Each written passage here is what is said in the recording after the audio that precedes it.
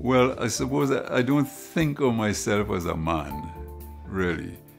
I think of myself more as an artist. And what surprises me about that whole thought, that whole idea of me as an artist, is how it started and how it evolved. Because I didn't understand, you know, how that happened.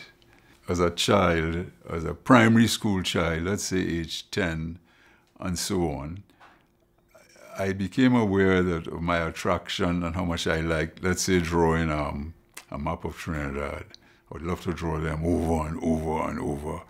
A map of, you know, that triangle of India or the belly of Africa. The culture in secondary schools, more in some than in others and so on, was that the academically strong received the most applause, closely followed by, or on the same level as, the athlete. Where is the artist in this? Where is he? You know, he's not there. So I had to go through school being aware that I am not meeting that academic model thing or the athletic. I played some sport. I played cricket, football. And I went into the A stream up to sixth form. Average, not bright. But all that time, I knew in my heart I didn't want to go into that intense academic world. Fortunately for me, I got a little scholarship here, and then another one to study art. So that saved me. You come back home, you're married, you start to have children. Wow, how am I going to do this art that I'm driven to do? I was a teacher because I recognized that teaching gave me the holidays. A couple of weeks at Christmas, a week or two at Easter, 6 weeks in August. And from the time August came, I would say, right, let's go. Barrow, we rent a house, let's go children. And we go in there and we spend a whole month painting. That's how I kept fighting this problem. But it was reaching a stage where I wanted to do it every day. And I suddenly took this step in 1986. Fortunately, it was around the time of an oil boom and people were starting to buy art. And I was already building a little reputation in the art world. I said, you know what, I'm going to take the move. And I retired, I resigned, or whatever the word was. And you could imagine the first day, no salary, wife, house, children, mortgage, car. And I come outside and say, what do I do now? I said, well, you get to work. And that is how it went. The oil boom did help because a lot of people were buying art. And that sustained me. And I have lived through it. There are other little annoying things, of course, like how people perceive artists. A fellow artist friend of mine, whose wife is a doctor, told me he was at a cocktail party with her, and somebody came up to him and said, well, Mr. So-and-so, what do you do? He said, well, I'm an artist. He said, no, what do you really do? So, in other words, being an artist somehow is not real, you know? It's not useful. It's not, which brings me to that whole thing about usefulness, a notion that something is only useful if you can see a tangible connection, financial or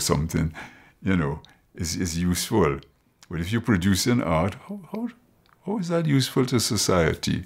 Well, a cursory glance at the history of mankind from caveman art to now should answer that question easily, but, you know, people don't think that way. So you're constantly under that kind of pressure.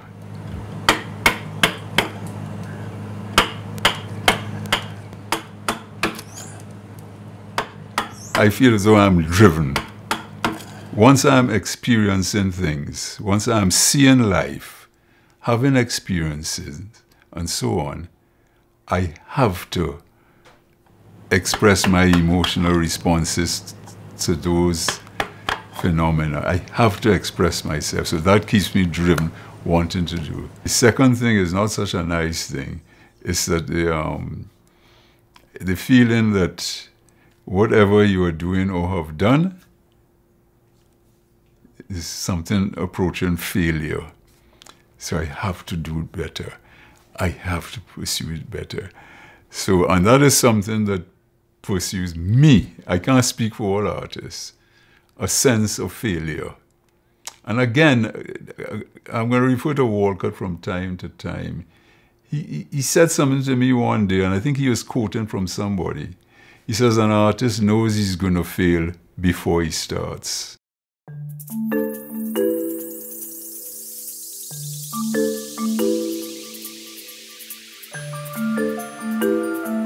You have this vision in your mind, inspired by your emotional response to what you're seeing around you, and you're going to put it down on paper or canvas. And then you put it down and you tell yourself, it's okay. Not good enough, or nah, I could do better than that. And when you have to live like that for decades, in my case, 6 decades, it's not a nice feeling, but it's a reality about being an artist that I accept. So that drives me to do it better next time, which of course doesn't happen.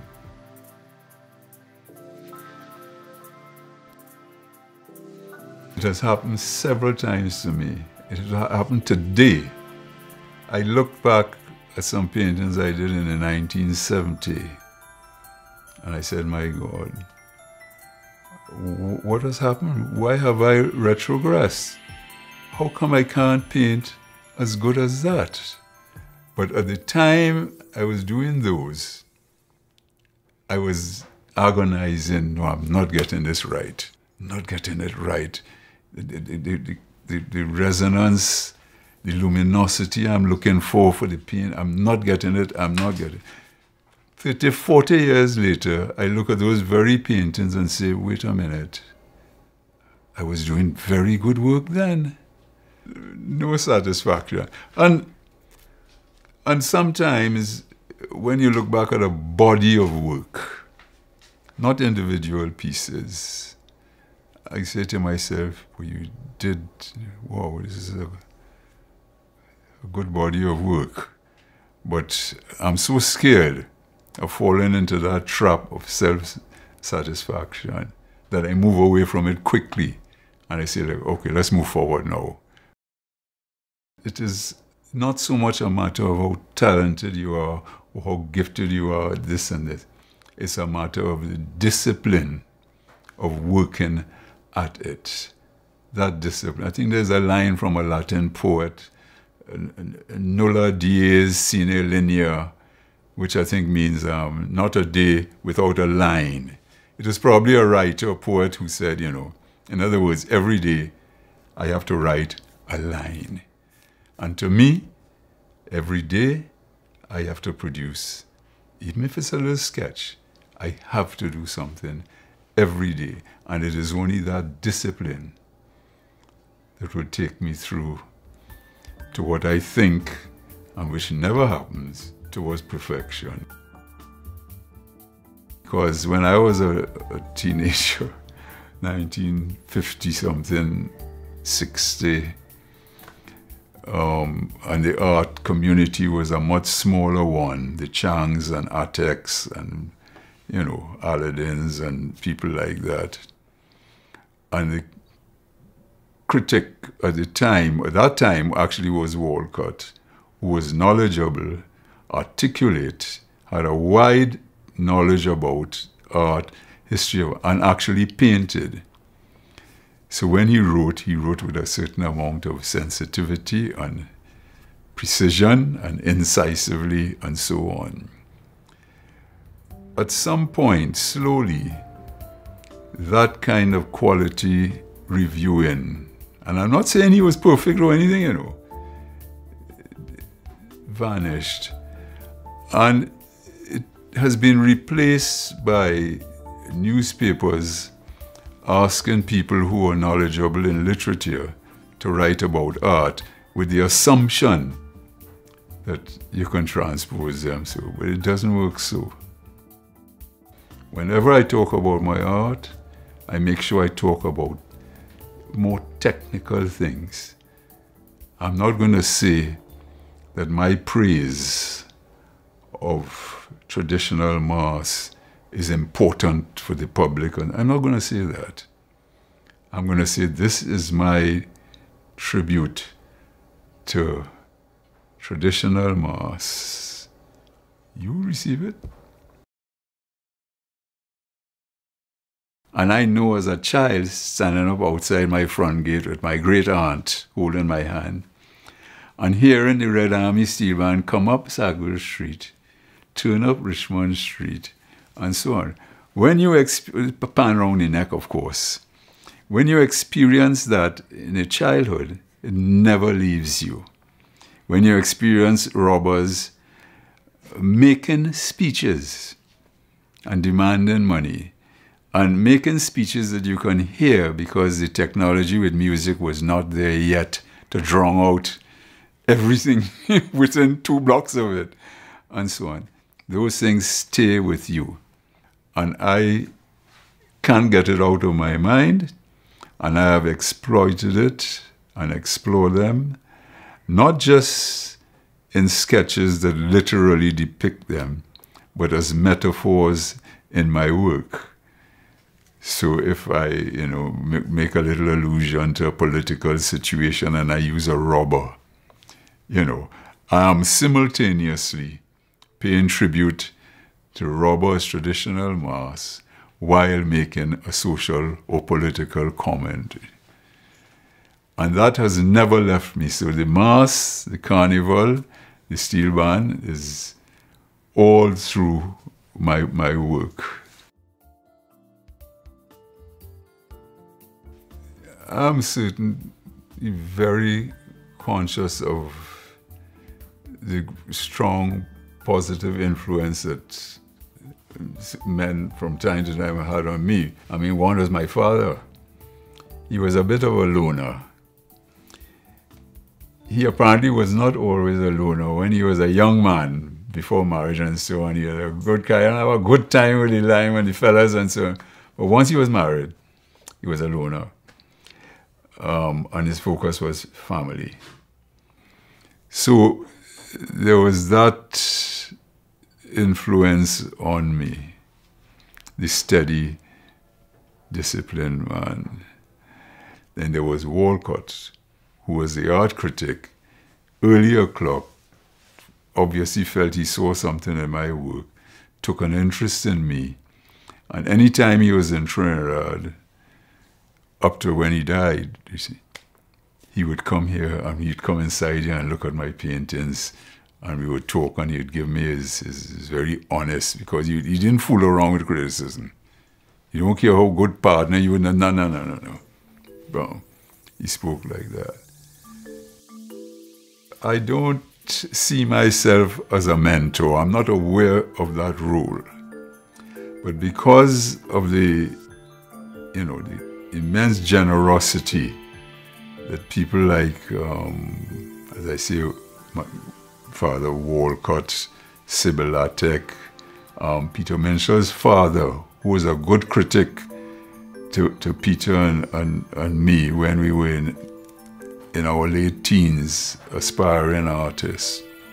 Because of the kind of generosity, honest generosity they showed to us, I never refuse any requests from a student or any young person who asks me to talk about their work or to give them advice or to answer questions. I never, ever refuse. Inspiration is a word I try to avoid because the popular notion of inspiration is some kind of mysterious, mystical thing that just happens. That is not my experience. I see inspiration as a much broader, bigger thing. Everything that I see happening, everything that I read, everything that I feel, everything that happens to me, everything that happens to the society, everything that happens in the world, that is where the inspiration is. It is not some strange, happy, mystical, emotional thing that you say, I'll create today. In fact, often when I wake up on a morning and I know I have to go to work, I find myself saying, I don't feel like, but I go, I potter around, I pick up the things, look here, look there. And eventually I begin. And to my surprise, often days like that is when I do better work. So it's not whether I'm feeling inspired to work. Walcott says, you have a gift, but it's an exacting one. It's one that demands that you work at it, work at it, work at it for your entire life.